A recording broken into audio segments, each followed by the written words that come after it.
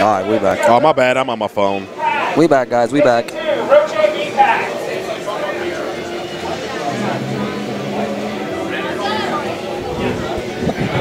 You guys. I'm going to ask about it. Oh, snap. Yeah. Get him. Got him. All right, you want me up? All right, so I'm going to get kicked off. I'm going to have D1 commentate for me because, you know, D1 hates me. So, all right, this is D Disciple. I'm out. Good games, guys. All right, well, good luck. I wasn't kicking anybody. I know. All right, so we got my homie from Super way back in the days joining me on commentary right now, man. You guys don't know how way back me and D1 go. So I say the last time that we commentated together was at final round in March. But what is going on, my dude? What up, my mans? my mans, though. It's good to see you, man. Good to see you.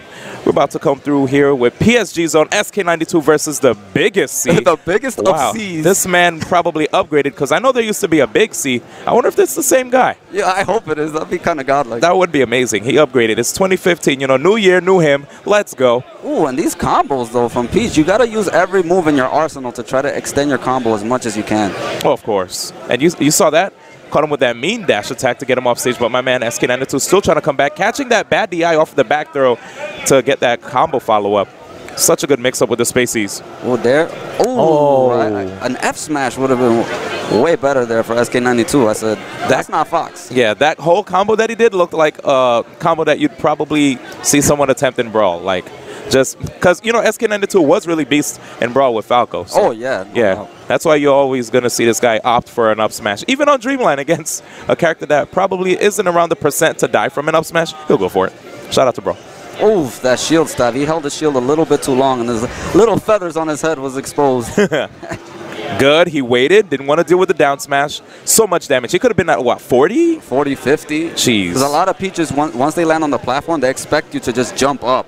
And then they down smash immediately. So that was a great wait by SK92. Yep. And right there, we saw him forward smash into the shield. I was wondering, do you think he probably wanted to go for another back air since, you know, the first one probably was like an auto cancel? Yeah, exactly. Yeah. Yep. Probably just screwed it up. But there it is, the laser F smash. And you see him going for a lot of these lasers just to make Peach land lower. Oh, not a true combo right there. Oh, no. You see, Peach in this matchup, she has to float right above the short hop laser range. So then she can avoid the lasers, you know, get in there. One of her main things to do, you know, right now, like he did, you know, pull out a turnip and go right above the laser range, throw the turnip, and go for fair on shield. And Peach is plus on shield. Yep. I heard plus 4 frames. It's ridiculous. So you have an opportunity to mix up your opponents. You know, you could go in with a jab. A lot of people even sometimes go with grabs because, you know, people... They expect the jab because her jab comes out like in 3 frames, I believe. So fast. Yeah. Oh, SK92 didn't even wait after the first down smash whiffed. He was like, nah, I'm good. Yeah. Whoa, forward throw? Slappingtons. Oh, that DI was questionable. Wow, okay. Good stuff right there. The biggest C, taking that stock with that fair. I thought he was going to probably go for a double jump and toss turnip. You know how Armada does that quite a bit. But good stuff regardless. He caught the recovery. He's thinking that SK92 is always going to bite when he's on a platform, so he down smashes. And he hasn't got one. He's going to have to be careful because who knows, man. He might like leave himself exposed, especially now that he's at like a high percent, like 173. If you whiff a down smash on a platform and get hit by a back air, that's a lost stock. Oh, yeah, no doubt. And SK92 takes the 3rd stock from the biggest C. That name is hilarious, dude. Yeah, that name is super hilarious. Yeah. Oof. A Nair would have definitely been way better to cover the side B option, because in case he upbeat instead of side B, Peach could still act. So that's how you cover multiple options when you edge guard.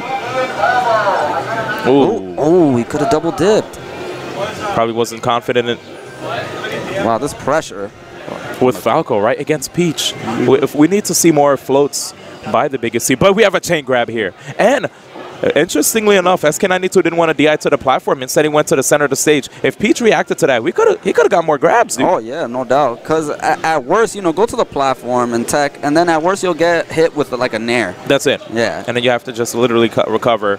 But right now, okay, SK92 was looking for a tech roll inside after the knockdown. Whoa! Not safe. Definitely not safe. Let him know. Let him know. We in New York always say that double laser from the ledge is not safe. Yeah, man. So we say it every time, man.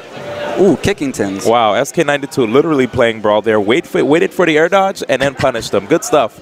We have game 1 going to SK92. Intellectual boys in the building. So let's see what stage he banned. Probably Fountain of Dreams. That would be a good stage to ban. Or FD, because, you know, he could get chain grabbed. True. So most likely it's probably FD.